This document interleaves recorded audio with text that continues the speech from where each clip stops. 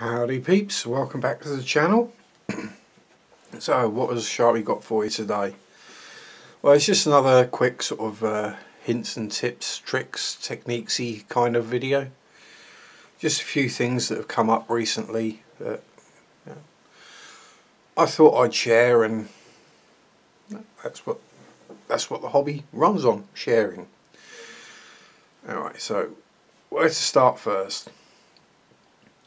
Well, firstly, I was listening to someone's live show the other day, and they made a statement which, how can I put it, was a lie, basically. There's no real other way to put it. I mean, you can pretty things up, but it was an untruth. And they said that you cannot stick Games Workshop or Citadel plastic with Tamiya extra thin. Now, I know this not to be the case because I've built several Games Workshop models, and the glue I use is Tamiya extra thin. And heck, I've got one in the process of being built at the moment, and that's all stuck together with Tamiya extra thin. Right. So, just in case people don't believe me, here is some Citadel plastic. Does it actually say Citadel on the sprue? There we go. Just in that corner, Games Workshop 2011. So let's chop a couple of bits off and stick them together just to prove this person wrong. Here we go. Because, okay, you know, we all make mistakes from time to time, and sometimes we get things wrong. But if someone makes a mistake, gets something wrong, it can cause confusion, trouble, problems for people who might be listening. Now, I'll be the first to hold my hand up and say, if I've messed something up, I'm sorry, let me know, you know. I try not to do it. Oh, I'm not even going to bother dry fitting because I'm not using these. So here we go, look. Tamiya extra thin, Games Workshop Citadel plastic. It's the same plastic they use in all their kits. Tamiya extra thin. Line the bits up in the right orientation.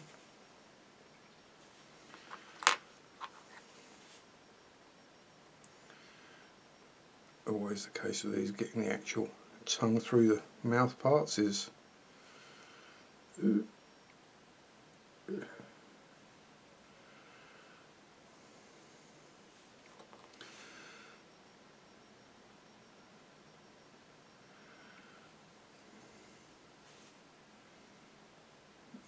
right, here we go.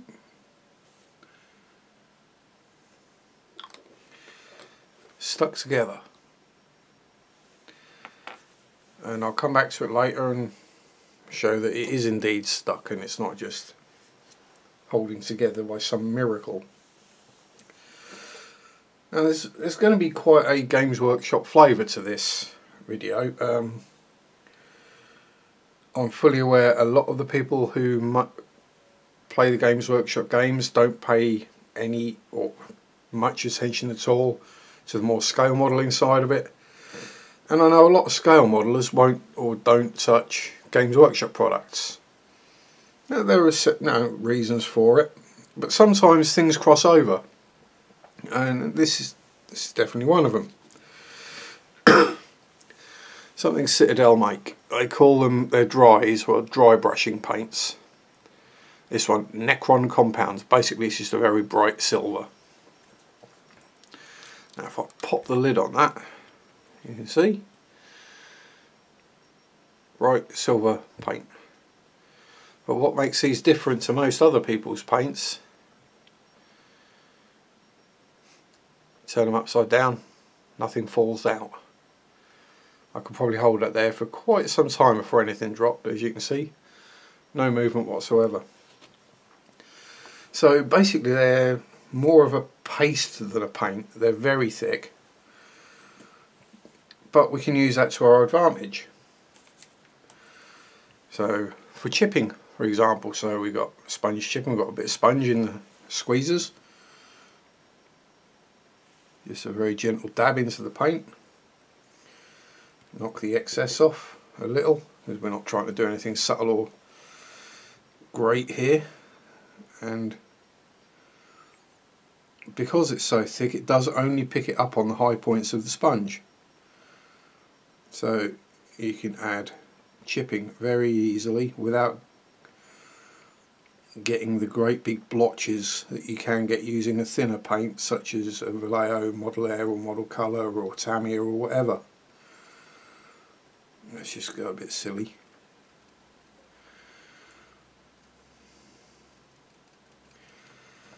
And if I hold this up to the camera, excuse the shininess, but you can see very quick, very easy, and that'll be dry in a matter of seconds. So we have that. Also very useful if you wanted to do edge highlighting. You can get some on a brush, and because it's thick, it doesn't run or go anywhere, it just stays exactly where you put it. So what can we do? As an example, we will just edge highlight. Ooh, helps if it's a bit of a more pronounced edge, but it does go exactly where you want it and nowhere else. He says, getting it all over the canopy, but no, there is a use for a thick, gunky paint. Just clean it out of the brush. Wipe it on my trousers. But another tool that can be very useful for this is the silicone clay shapers, colour shapers, whatever they get called. Come in various shapes and sizes. I prefer a relatively small flat head brush, I guess you'd call it, shaped like a screwdriver. So you can pick it up just on the very tip of that.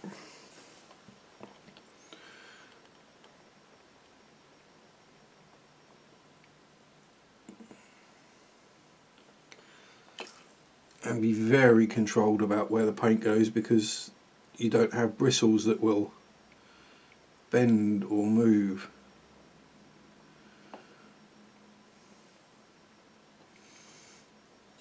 So we can just apply the paint exactly where we want it on all the high points. He says getting it on the canopy again, but water based, takes a little while to dry, so if you're being a bit more careful than I am, let's just hold that up so you can see. If you're a little more careful, you can get some very good results with it. Now they don't just do silver, there's I think 31 different colours in the range of the dry brush paints. And you know, for edge highlighting, edge chipping, it's superb. As long as you're careful, but more forgiving than most others. Speaking of edge chipping, that is another use for one of these. If you're trying to chip the edge of a tank or a trailer and you're using the hairspray technique, just hairspray, paint, get the paint damp afterwards. But if you just want chipping right along the very edge, it can be tricky with a paintbrush. Again, using one of these in whichever shape you prefer, you can use it to make tiny little chips right along the edge. And as I say, I've not had one for very long. 4, 5, 6 months, but I keep finding new uses for them. A very good tool to have in your armoury. Definitely recommended. They can be a little pricey, but well worth it. What was next? As you may have seen with this, what is a Tyranid Hive Tyrant or Flyrant or whatever. As you can see with the wings, now obviously there's a lot of work still to do on this, but that shading effect is really easy to do. All I've done with this, primed it in UMP grey, like I say, because the bottle is still there. Then using the Citadel Air Mephiston Red, painted the whole of the wings. And then using the Citadel Shades, which again, most of them are in colours you're not likely to really want to use most of the time for scale modelling. So fairly funky and bright. But using a combination of the Druchii Violet and the Drakenhof Nightshade, which is basically, let's go with purple and dark greeny, purpley bluey ink. I mean, they're a water-based product, obviously. And just running them through the airbrush, because they're thin and translucent, you can very easily attain that kind of shading. It's a matter of minutes rather than trying to do it with a brush, and it would take you absolutely hours to get that kind of effect. So again, maybe not fully usable for scale modelling, but I mean, there is one colour of wash which I would say you absolutely had to have, or shade, sorry, and you can't actually see it because the bottle is so grubby and it won't rub off, sorry, and the bottle is virtually empty again. Is the Nuln Oil, which is a black oily wash, and that is useful in all sorts of places. Basically anything you've got on a model that is metallic, metal landing gear parts. Actually, have I got anything I've used it on?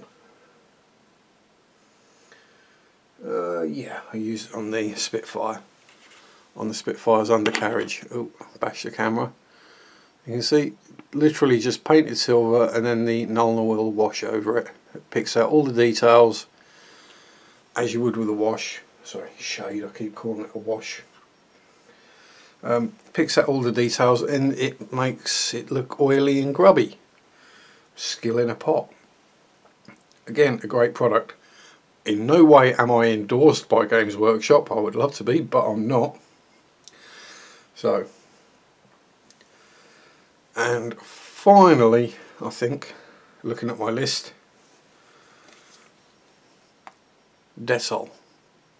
Not just for cleaning the floor or anything that might need degunking.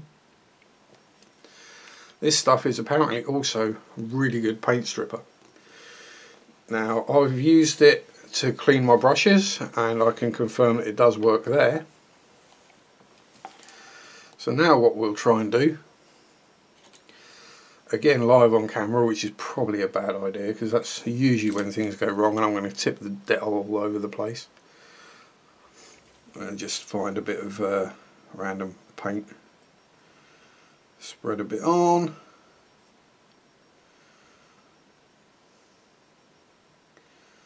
and it should, in theory, well, that is gloss, so we'll put some on a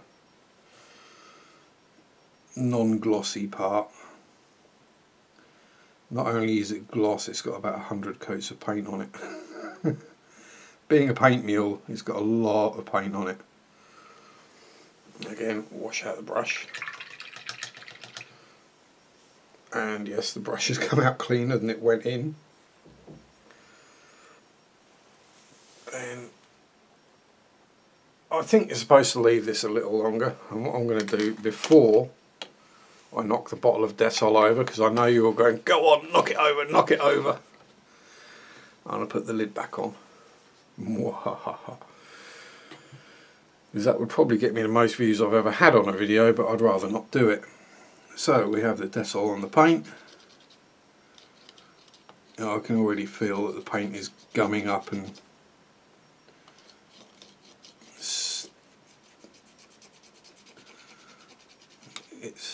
it's not coming off straight away. It does need a little bit of soak time. But I can, feel just by the way that the cotton bud is sticking to it a little that it's definitely starting to come up. As we say, these things don't work instantly. It does take a bit of a soak. That's better where it's not gloss paint and not had gloss coats on it or anything like as many layers of paint.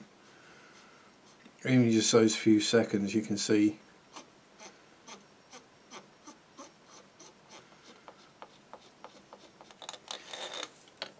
if I bring, you see all the paint coming off on the cotton wool bud, and that is just a few seconds. So if you paint it on and leave it half an hour, a couple of hours or whatever, the paint will just slough right off the plastic, and the Dettol won't do anything at all to the plastic. It's perfectly plastic safe, as is Mr. Leveling Thinner. Now it's expensive stuff and it kind of seems a bit churlish to use it as a paint stripper. Not only is it expensive, sometimes it's rather tricky to get hold of. But doing it out of shot, literally just going to dunk cotton wool bud in it.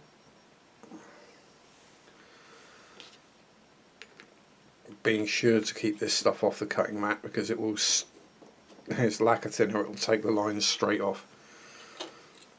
And if we go to another, let's go on the canopy, shall we? And this paint has been on here for donkeys.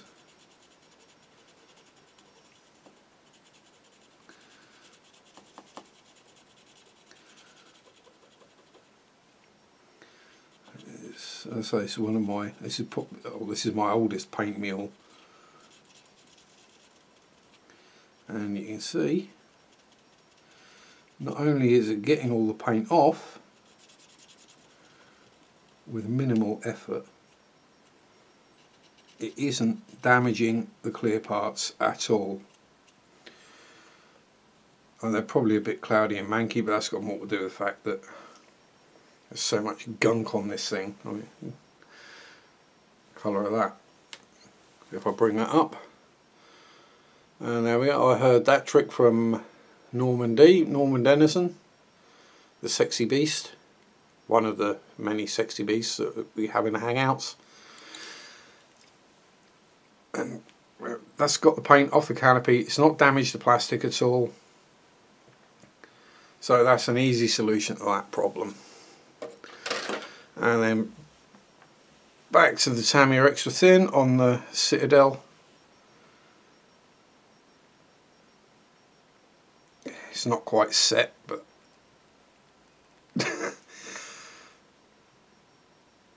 it's taking some serious effort to pull that off.